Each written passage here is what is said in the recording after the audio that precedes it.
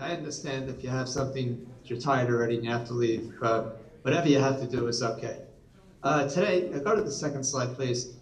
These were the three talking points that I have: that the monetary system violates the rule of law, that it's dishonest, and it will blow up. In the first part of this, I spoke about it blowing up, and I think you can see the whole thing is unstable. And even your leaders tell you it's falling off a cliff. What I want to focus on now is the fact that it's not in accordance with law. It's really little takeoff on the stuff that Ed Vieira mentioned. But most important, I wanted to concentrate on how and why the whole system is dishonest. Go to the next slide, slide 3. A lot of folks raise the issue, well, if everything we say is true, how come we don't read about this in the major media? How come it's not on television, in the newspapers? How come we don't hear about it? Well, it turns out that not everything that's important gets into the media. And by way of example, there was a 50-year period in my life where you could not get anything printed in the major media or television or radio having to do with the health hazards of smoking. That was off the agenda, even though arguably smoking was killing 500,000 people a year. In a similar way, you don't hear anything bad about the dishonesty in the monetary system, or you don't hear anything about the lack of stability in the monetary system, and especially you don't hear anybody attacking the legitimacy of the monetary system. That's off the agenda. What you hear in discussions are interest rates too high or too low, but nobody gets down to the fundamentals, and we're going to do that today. Go to the next slide, slide 4. Second issue sometimes people raise, how come we didn't study about this in college? I mean, how come our professors didn't tell us? After all, they have tenure. They can say whatever they want. Well, the guy who put his finger right on this again was John Kenneth Galbraith in his book, Money, Whence It Came, Where It Went. And he says the study of money, he's not talking about all the areas in economics, but the study of money above all other fields in economics is one in which complexity is used to disguise truth or to evade truth, not to reveal it. Now, we have a word in the English language for disguising truth. It's called lying.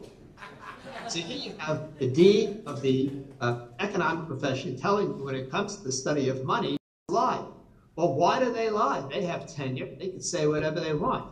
And the answer is virtually all monetary economists have been compromised by prizes, by endowed chairs, by honorariums, by research grants, what have you. So, for example, the so-called Nobel Prize in Economics, that's not one of those prizes that was endowed by Alfred Nobel in 1901. No, that prize came in 1968, and the endowant is the Central Bank of Sweden. And the real name of the prize is the Bank of Sweden Prize in Economic Sciences in memory of Alfred Nobel. It is a bank prize, and they don't give that to someone like Murray Rothbard or anybody who's going to challenge the legitimacy or the honesty of central banking or irredeemable paper ticket money. They give it to people who at least don't question it, and at best for them, who champion it. Go to the next slide, 5. So where are we headed with this? Well, with no exceptions, the history of legal tender irredeemable paper ticket electronic money is that its purchasing power always approaches its cost of production, which is 0. There are no exceptions. Next slide. This is a scene from Hungary in the 1940s, and that stuff that guy is sweeping down into the sewer, that is the paper money of the day. Literally, lifetimes worth of savings down the sewer. Is there a problem with the audio of this, Steve? And here they're burning the paper. Next slide, please, 7. They're burning the paper money for heat. More value, BTU value than nominal value. And slide 8. And here these kids are playing with stacks of the paper money. With the stacks of paper money. This is a picture, slide 10, just appeared in Der Spiegel. It's an important German magazine. And here this woman is burning the paper money to heat her food. Go to slide 11. And here they're weighing the paper money. So the paper is worth more than the nominal value at slide 12. And this is a recent scene from Zimbabwe. And here this guy is buying lunch with the paper money, like it's a big joke. And the next slide, 13. This is an example of a $10 million note. And I don't know if you can see it on your screen, but it expired. So the $10 million note, it expired. Go to slide 14. These folks came out with a $100 billion note. What are they thinking? I mean, all these guys, they went to the London School of Economics, they went to Princeton, they went to Yale. They come out with a $100 billion note. Go to slide 15. Well, $100 billion is not enough. Let's go for $50 trillion. This is the actual money that they issued in Zimbabwe just recently. And if that's not enough, go to the next slide, $100 trillion note.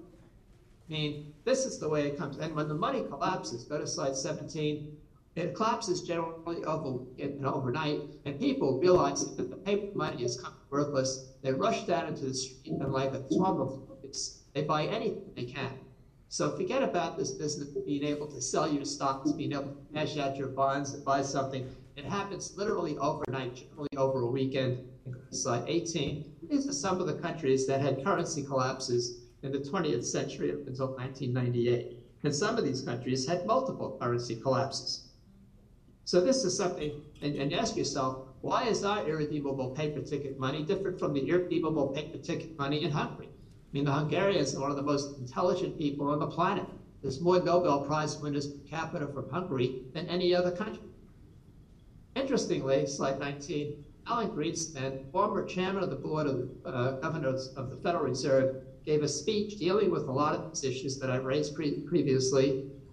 Trouble with this speech is, number one, it was in Belgium, and nobody on this side of the ocean covered it, to my knowledge.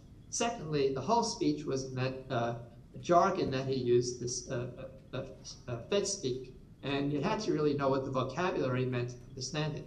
So I wrote this little book to explain what he was saying, and in effect, he explained how we subsidized the banks. If we had a commodity money like gold, the possibility of collapse would be virtually impossible. Talked about how the system, if they bail out the banks, will only encourage them to make more leverage. Later on, I spoke to him about this talk that he gave, and I said to him, well, you know, this is really important. Why don't you talk about this more? And he said to me in a very dejected way, looking at the ground, shaking his head, he said to me, nobody wants to hear it. And the truth is, I don't know if you folks want to hear it, but the fact is, the whole system is not only a fraud, as you'll see in just a minute, but it's blowing up. And the next slide, slide 20, there's only one politician at the national level who talks about this issue, and that's our hero in the Congress, Dr. Ron Paul.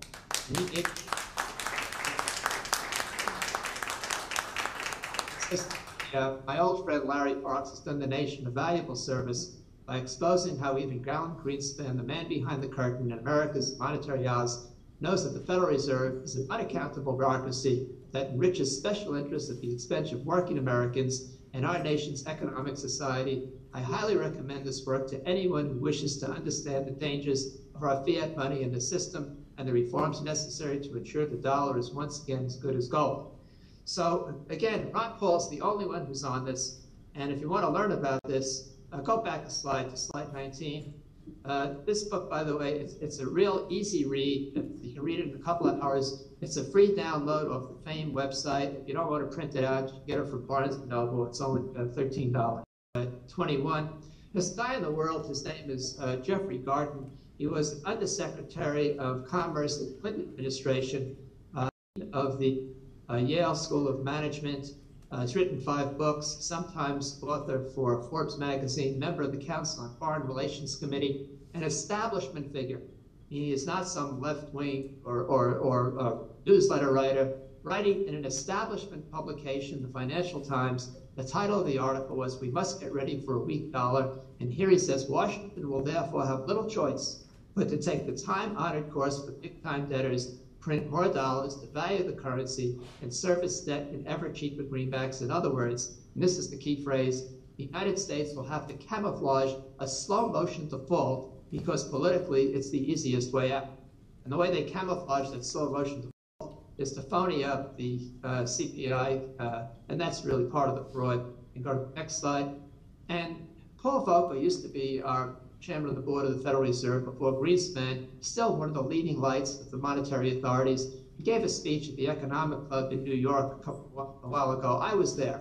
And he said in this speech, he said, the new financial system has failed the test of the marketplace. These guys, the monetary authorities, they know the system has failed, and yet they're trying to save it. And the reason they're trying to save it is because the rewards to them have been so great.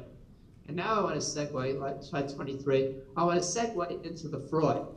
And I'm going to give you some examples of the fraud, misrepresenting the clear statements of the founding fathers and one other president. And then I'm going to tell you a story about Thomas Jefferson, which will give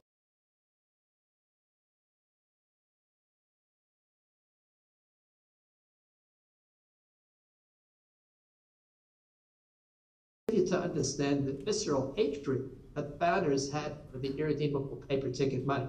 So one way to get these people to, our people to accept it is to give the bogus money a patina of legitimacy by implying that it had the imprimatur and endorsement of the founders and presidents, when in fact they all condemned paper money. Go to slide 24. And here's a statement from Thomas Jefferson. He says, paper is poverty. It's only the ghost of money and not money itself. He said, but its abuses are also inevitable. And by breaking up the measure of value makes a lottery of all private property, cannot be denied. And slide 25. And here, even though Jefferson condemned the paper money, they put his image on the $2 bill as if he might have endorsed it. Now that is a misrepresentation. And go to slide 26, please. And George Washington, the founder of our country.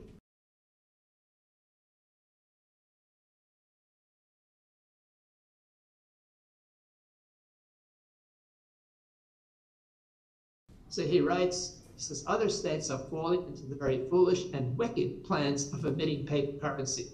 Foolish, in other words, stupid. And these people weren't thinking in economic terms. They were thinking in moral terms. They wanted a moral, honest government.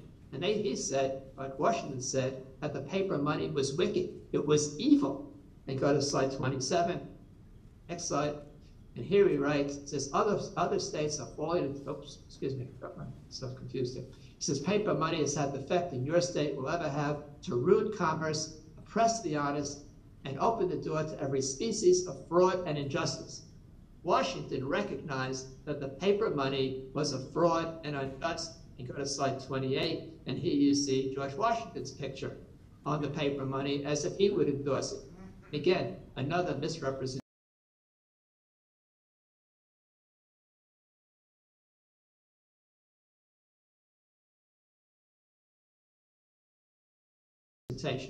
In slide 29, James Madison, the father of our Constitution, here he writes, Federalist Papers, he said, paper money is unjust. So again, they're thinking in moral terms. To creditors of illegal tender, to debtors if not illegal tender, by increasing the difficulty of getting specie, it is unconstitutional. And this is the father of the Constitution telling you that if you have paper money, it is unconstitutional, for it affects the rights of property as much as taking away equal value of land. Go to slide 30, and here you see James Madison, because at the Constitutional Convention they were amending, they were supposed to amend the Articles of Confederation, which had authorized the government to issue paper money, nor ever hereafter be employed, being in its nature pregnant with abuses, and again the key words, liable to be made the engine of imposition and fraud. See, if Alexander Hamilton telling you that if you have paper money, it's liable to be made the engine of imposition and fraud, holding out temptations equally pernicious to the integrity of government and to the morals of the people in slide 32, and here they put Alexander Hamilton's picture on the paper money. So again, in every case they have misrepresented, the monetary authorities of our day have misrepresented the very strongly stated positions of the founding fathers in slide 33. Andrew Jackson was not a founding father. He came in 1832. Said it's apparent from the whole context of the Constitution, as well as the history of the times which gave birth to it, that it was the purpose of the convention, that's the Constitutional Convention, to establish a currency consisting of precious metals. And then he goes on, slide 34, to exclude the use of a mutable medium of exchange, such as certain agricultural commodities.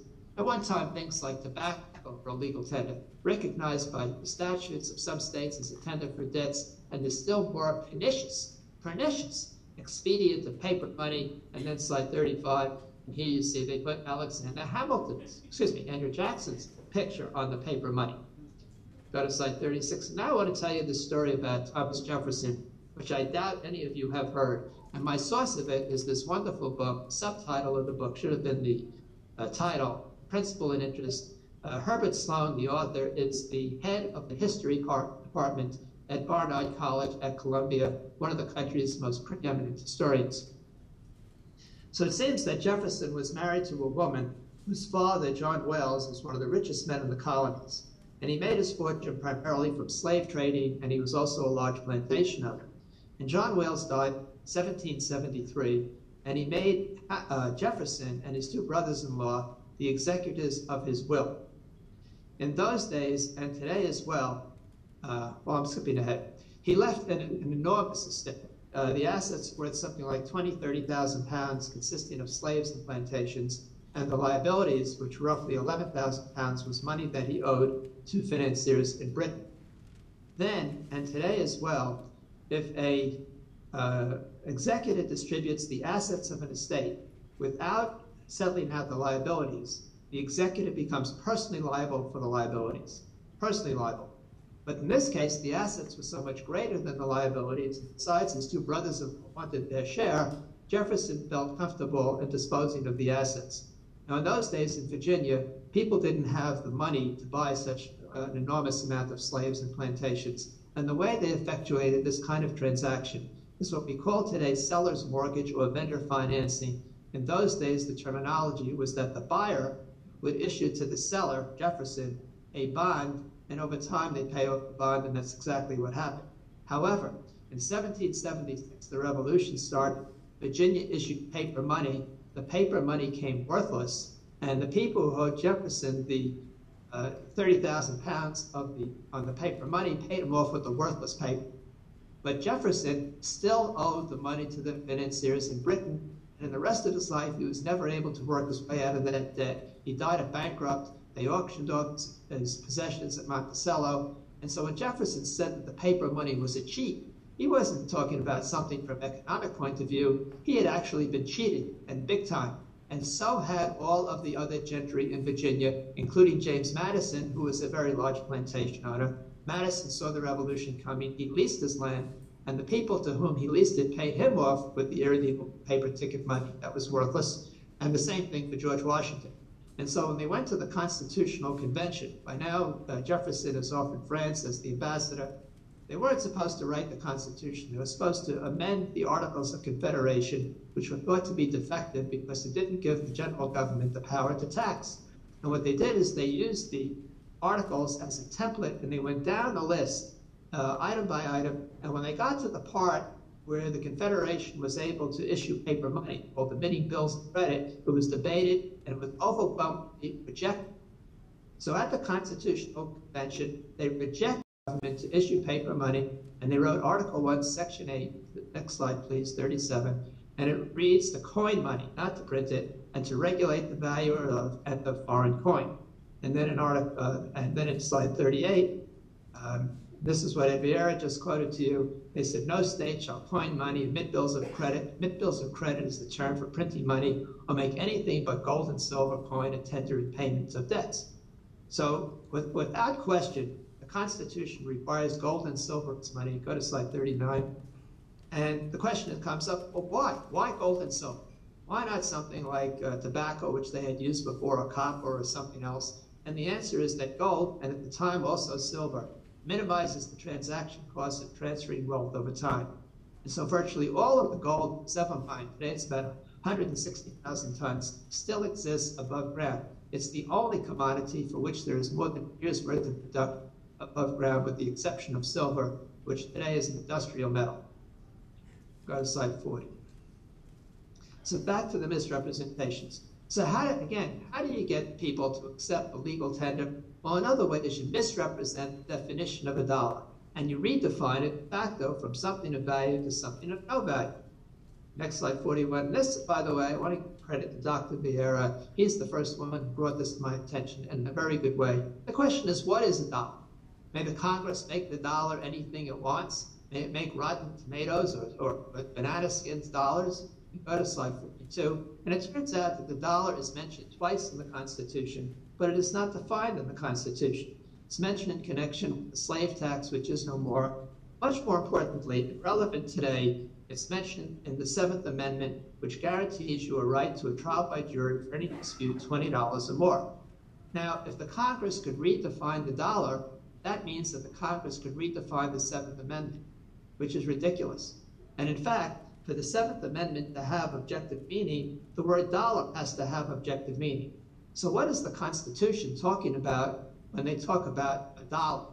Go to 43, and it's about the Spanish mill dollar. The Spanish had built mints all over the colonies, and the Spanish mill dollar, sometimes called the real or the Svate, was ubiquitous. It was legal tender in a bunch of states. That's what they're talking about.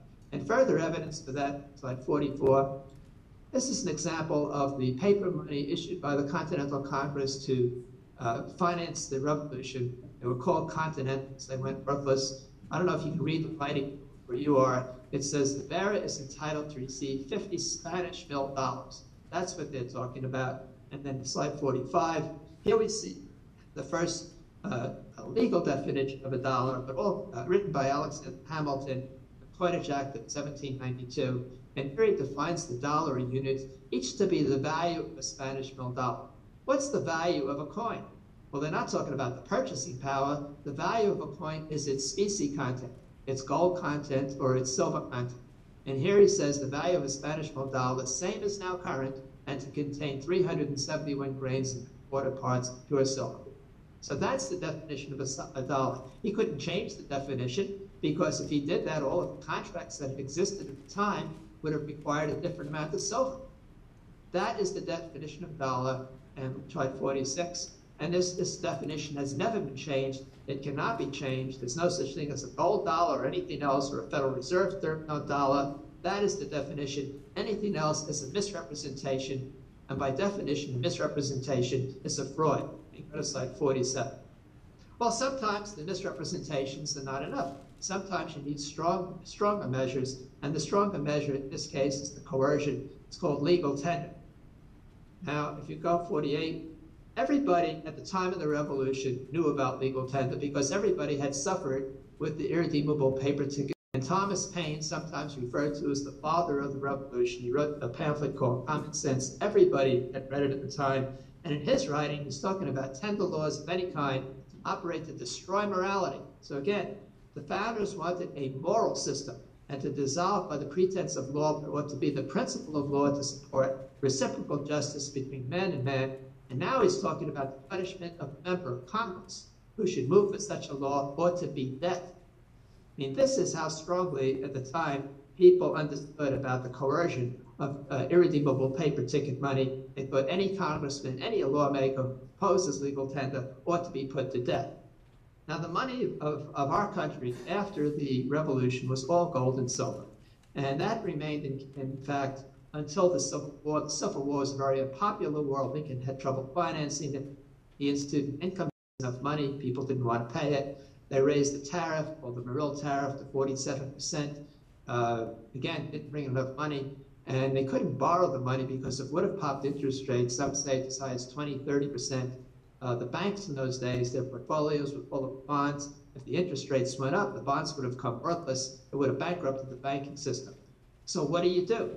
Go to the next slide, 49. Lincoln had this very brilliant Secretary of the Treasury. His name was Salmon Chase, one-time aspirant to be president himself. Well, he said, well, we'll just print it up.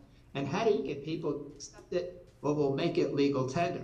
We'll force them to use it. This is an example of the legal tender note of the time, and you can see at the bottom, I don't know if you can read it on your screen, it says this note is a legal tender. And as you might imagine, this created a lot of controversy at the time and a lot of litigation. And after the Civil War, now Salmon Chase is the Chief Justice of the Supreme Court, and this litigation percolates up to him. And it's up to him to decide whether or not what he did as Secretary of the Treasury was in conformity with the Constitution. And the first case that came to him was called the Griswold versus Hepburn case. He says there is no legal tender power. He says we did it as a war measure out of necessity, but the war is over. We got to have gold and silver as money. But there were only 7 members of the Supreme Court for that decision, and they packed the court with 2 more Supreme Court justices who had ties to the railroads. And now another case came up called the Knox versus Lee case, and now they said there is a legal tender power, not because of anything that's in the legislative history, not because of anything that's in the Constitution, which is the only thing it was supposed to look to, but because they said other countries could do it. And there's a dissenting opinion now in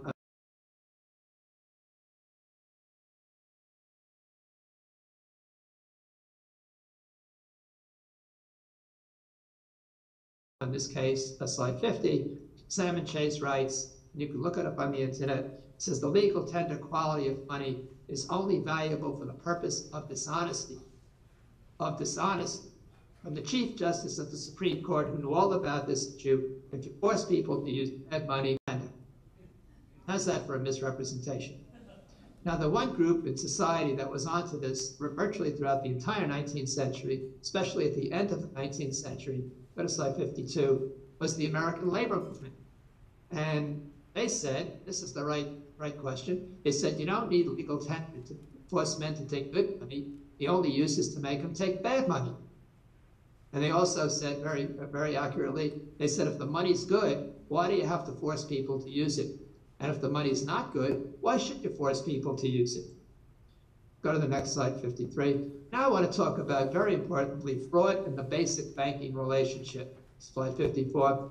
Even though gold was the money, gold coins did not circulate in the East. They did circulate in California, and for these 4 reasons. First, gold is a soft metal, and the coins wear out if you pass them around. Secondly, it's very heavy. It has a specific gravity 19 times heavier than water. So if you had some gold coins in your pocket, eventually your pocket would rip, you'd lose your money. Thirdly, the gold coins are too valuable, as Ed Guerra pointed out, for small purchases, and especially gold coins are liable to be stolen. So the remedy for that is that people would take their gold coins to a safe place, usually a bank, because the bank had a big vault, and they would get an exchange. Next slide, please. A banknote. In this case, the United States note, which was not $20, it's a promise to pay $20. So I don't know if you can read the writing, I duplicated it on top. It says, this certifies that have been deposited in the Treasury of the United States of America, payable to the bearer on demand, $20 in gold coin. It's not $20, it's a promise to pay $20. 56. Turns out people take their promissory notes to the bank to get their gold. Why did they do that? I mean, what are you going to do with gold once you have it? So what would happen is people would leave the gold in the bank and they pass around the banknotes. And so what the banks would do, when they make a loan, instead of loaning people gold, they would loan them banknotes payable for demand in gold, for which they did not have the gold. You got that? They're issuing, it's just like that example I gave you in part 1, where they're making a book entry. So here they're not making a book entry, they're giving people a piece of paper, which they tell them is payable on demand in gold, for which they didn't have the gold. Now the jargon for this is called fractional reserve lending. This is flat out dishonest. Go to the next slide. And this is really an amusing part, but this is the major fraud which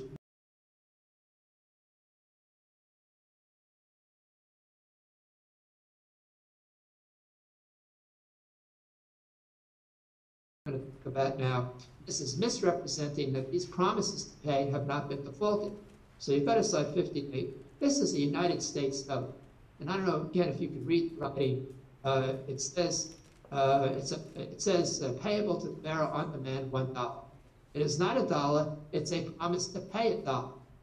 You see that? What is $1? Go to the next slide, slide 59. That's $1. Then, slide 60, they break the promise to pay. So now you have a broken promise to pay $1, and now, miraculously, you take a sign that says that, go to slide 62, and you hang it on the dog, go to slide 63, and you stamp it with $1. You gussy it up with seals and signatures. Does that make it $1? And then go to slide 64. If the Congress passes a law, it says, from now on, gold is taxed. Does that make them taxed? The answer is no. So this is a major misrepresentation. They've actually fooled people, and people can't even get it through their heads if they've been fooled like this. It's embarrassing. So another metaphor I have, go to slide 65. You go to a restaurant, you check your coat, get a coat check, and they steal your coat. And you go back and present your coat check, you say, I want my coat. They tell you the coat check is a coat. You couldn't stand it's not Dr. Parks, I got to tell you something. There's some people that check their coats in here with the check and make sure they're still there. Probably. Right. The only difference in our money is that's seals and signatures, and the Parker money is obviously plain. Interestingly, by the way, when Franklin Roosevelt seized gold in 1933, his Treasury Secretary, his name was William Wood, he said, it's not a problem. They wanted to issue scripts. They were worried that people would have enough money in their pocket for small purchases. So William Wooden says, well, it's not a problem. He says, we can always print more. He says, it'll look like real money, even though it's stage money. This is the Secretary of the Treasury. Stage money was like play money that they'd use in a play. They wouldn't use real money. The Secretary of the Treasury said this, and it's in a Federal Reserve publication. So right from the get-go, They knew this was the wrong thing. And by the way, parenthetically, on March 12th, Roosevelt froze all transactions in gold on March 5th, his first day in office, March 5th, 1933. 7 days later, on March 12th, he gave his fireside chat, explains to the people why he seized the gold. And in his fireside chat, you can read it on the internet, he says, our money will not be fiat. Because even in 1933, nobody would have stood for just arbitrary paper ticket money. Now I want to segue into another small topic, at 67. This is a question about what I call fraud at the Fed. So after Paul Volcker resigned from being the chairman of the Board of Governors of the Federal Reserve in 1987, he and his former counterpart, who was the chairman of the Bank of Japan, a man named Toyo Goten, gave a series of lectures at Princeton. And that series of lectures morphed to a book called Changing Fortunes. This is an excerpt from this book.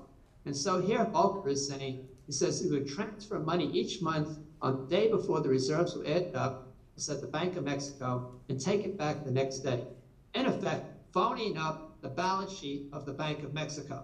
He says our unease did not arise from any fear of financial loss, but because the window dressing, i.e. the misrepresentation, disguised the full event of the pressures on Mexico from bank lenders, from Mexicans themselves, is an out-and-out fraud. I mean, if anybody did this in the business world, you go to jail. And Volcker has the reputation that you're not this man. This should awake call for everybody. There's something wrong with the system. Next slide. So how is it, slide 68, so how is it such mass malfeasance, fraud, and outright theft were able to reach such gargantuan proportions? Why did our so-called elected representatives protect us? Why did they not uphold and protect the U.S. Constitution, as they have all taken a solemn promise by 60? And here's half the reason. And it has to do, in effect, bribing of our elected representatives with what I euphemistically call campaign contributions. This data, by the way, comes from the Center for Responsive Politics, based on the reports of the Federal Election Commission. So $1.7 billion from the financial sector to the 535 congressmen and the executive, slide 70, plus another $3.4 billion for lobbying. So they got 3,000 lobbies handing out money hand over fist to so-called elected representatives, and in effect, they bought them all. And so just recently, Dick Durbin, sitting senator from Illinois, says, it's on the internet, you can find the quote, he says, the banks own the Congress. Well, how do you own the Congress? And the answer is, you buy them off, literally with campaign contributions and all this lobbying and papers. And the whole thing is just outrageous. Parenthetically, Ron Paul, I think it's like 8, 9 different congressmen now, he tells me he never got 5 cents from the banks. No surprise there. Go to the next slide. And more to the point here, I'm close to the end. It's that Paul Volcker, it's not a nice guy, but he does have some smarts. He says the global economy requires a global currency, slide 72, and the open issue is, what is that global currency going to be? Is it going to be honest money, conformity to the Constitution, or it's going to be irredeemable paper tickets? The next slide. If you have honest money, gold is money, you have stable interest rates. We don't have time in this presentation for me to show you everything. You have stable foreign exchange rates. The whole thing is honest. You have no special privileges for banks. You have the rule of law. Most importantly, promises of future payment get kept. Whereas if you have irredeemable paper ticket money, interest rates are volatile, you have volatile foreign exchange rates, the whole thing's dishonest top to bottom. You have all these special privileges for banks, emergency powers for the politicians, including president, executive orders, but most importantly, promises of future payment get broken. And the next slide. So the solution for this is really in line with Dr. Vieira said, is to turn the sovereignty of the money system to people. So in our country, the way it's set up is that the sovereignty of the money system, the monetary system, lies with the people, not with some banking cartel. If the people want more money in the system, they go mine gold, mine silver, take it to the mint, free coinage, and then make it into coins. And the way you do this is you reassert the monetary powers and disabilities of the Constitution, and that requires the remonetization of gold and silver. That's exactly what Ed was saying. And the next slide, please. And these were the 3 points I promised, talking points I promised to give you.